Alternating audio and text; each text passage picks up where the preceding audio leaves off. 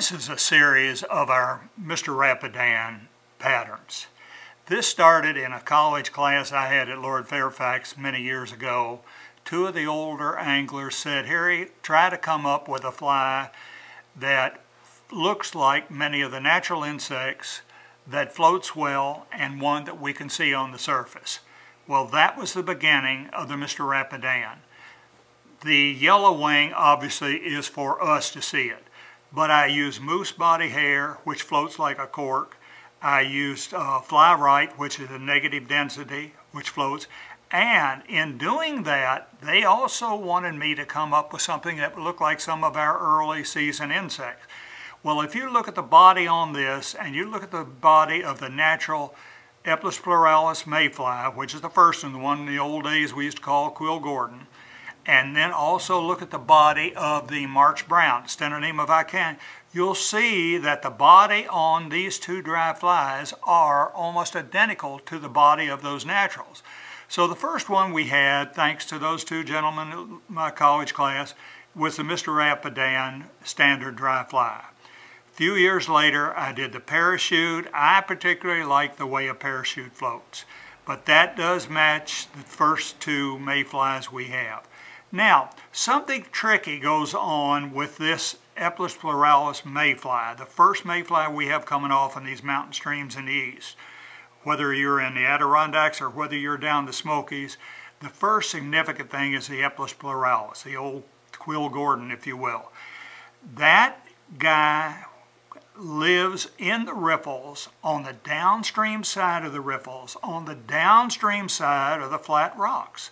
When he gets ready to hatch, he's going to crawl to the flat side of it, and away he comes. This is a very important part of the life cycle of the Eplis pluralis, the old quill Gordon. When that fly comes off the bottom, we'll say the nymph, when the nymph comes off the bottom, he heads for the surface of the stream to hatch into the adult with his wings out. You can see just a very hint of his wing in there. He's one of the few mayflies that does that. So I call that the Mr. Rapidan emerger. We use that in a sort of a jigging, lifting motions as if that guy is going to fly right up to the surface and pop and away to go. The soft hackle I've added just recently because a lot of people want to fish some of the bigger streams and use that as a slow pumping action.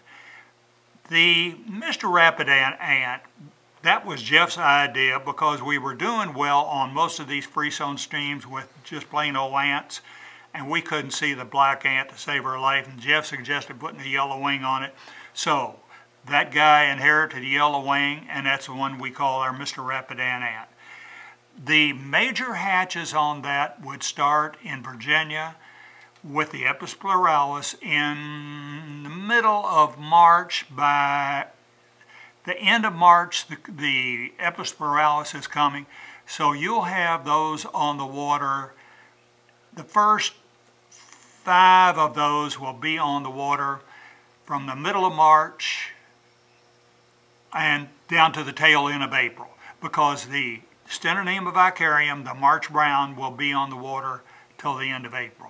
So you can't go wrong on those flies in eastern streams. And again, this applies when we go down fish with Jimmy Mills in North Carolina, go up and fish Arctic's water in the Catskills and the Adirondacks.